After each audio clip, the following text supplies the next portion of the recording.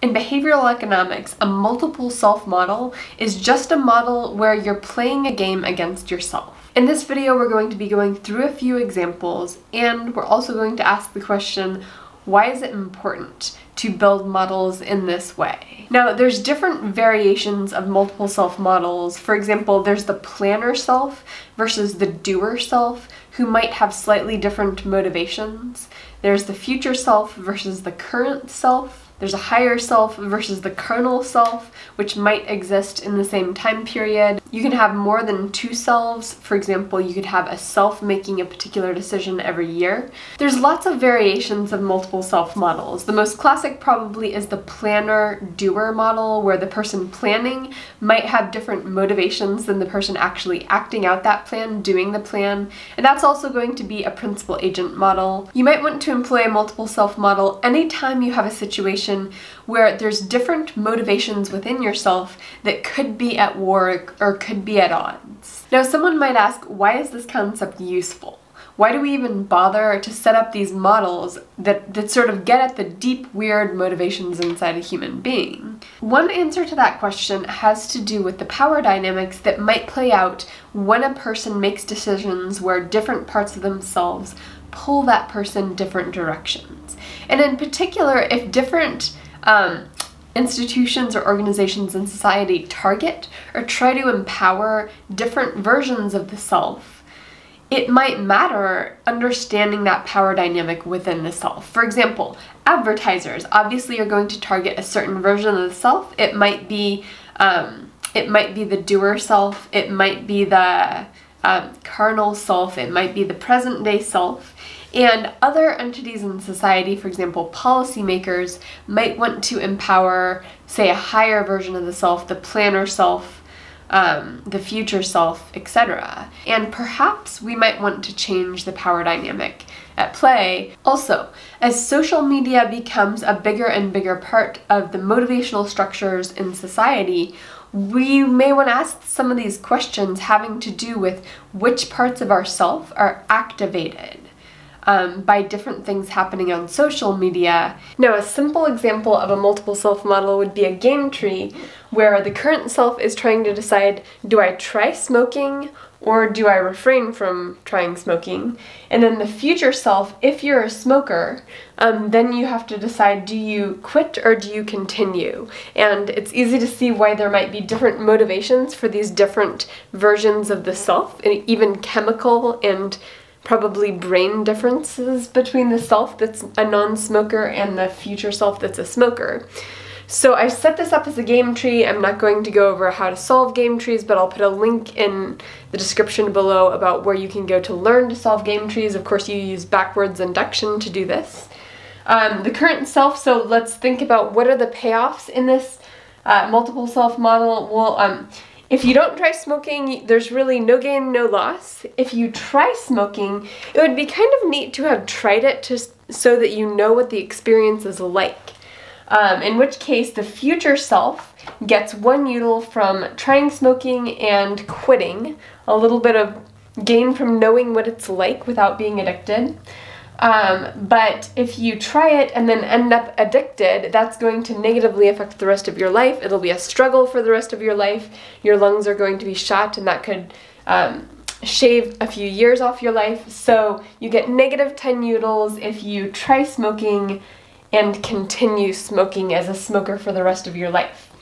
And then your future self, of course, has very different feelings about quitting versus continuing. Your future self gets negative 10 utils from quitting. That's really hard. There's just so many bad experiences that go along with quitting smoking. Continuing smoking is a positive experience. They like it. It's not a fantastic experience. It's just a pretty positive experience. So if we use backwards induction, of course, as we do with these game trees, the future self we know is going to prefer to continue. So we know even if the current self would like to reach this node, we know that the future self will not allow the current self to ever reach that node. So when the current self makes this decision, really the two options are going to be smoke, in which case you know the future self will probably choose to continue, and you get negative 2 utils, or don't smoke and you don't get any gain, you have to give up the possibility of gaining that one util from trying it and quitting because you're playing the game against your future self. Alright, the second model I want to talk about is the Planner-Doer Model. And oftentimes this is referred to as a dual self model, then a multiple self model.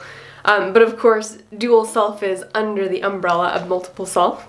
And the Planner-Doer model separates the self into the self that sort of plans out and has these ideals that you want yourself to live up to, and the doer self is the self that actually acts them out. And we know, of course, that there can be tension between these two, so it's worth pointing out.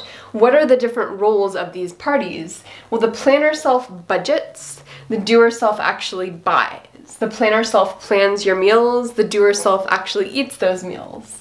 The planner self sets the goals, and the doer self, I didn't know how to describe this, so I said sweats the goals.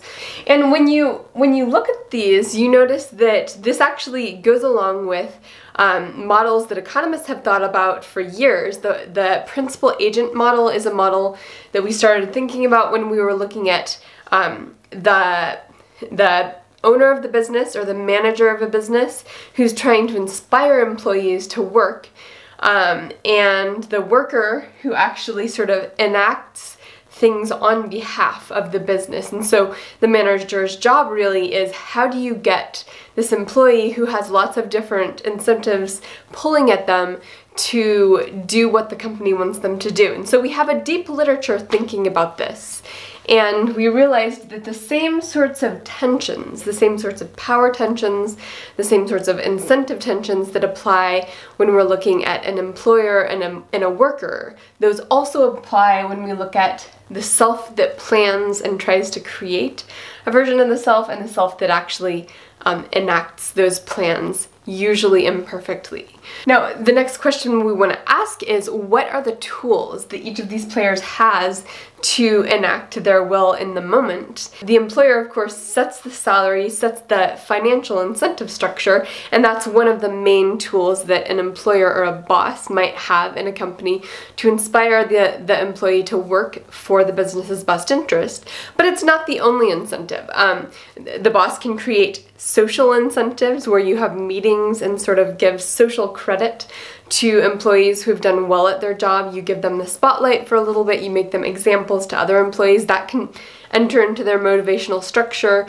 You can have awards or bonuses. There's all kinds of tools that the employer has to inspire the employee. So what kinds of tools does the planner have, the planner self, to inspire the doer? Let's think about that. Things like imposing consequences. You can impose consequences on yourself.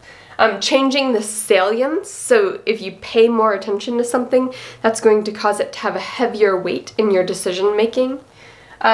Accountability check-ins, which could be check-ins with yourself, or it could be check-ins with other people. So that's an overview of multiple self models. They're really fun. If you know any game theory at all, setting up a multiple self model can be one of the funnest things you do. So I highly encourage creativity in this realm.